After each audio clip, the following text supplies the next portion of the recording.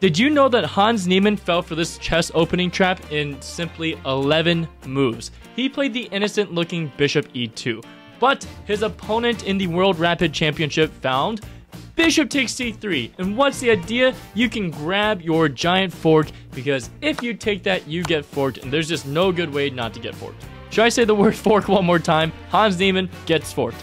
Okay, so he tries not to get forked by doing this, but then his opponent plays bishop f5 and Hans resigns. Why is he resigning? Because he's moving this queen, and no matter what, these bishops are monster bishops. When the rook moves, bishop c2, and bye-bye rook. So make sure you don't fall for a similar trap like this. Hope you enjoyed. Happy learning, everyone.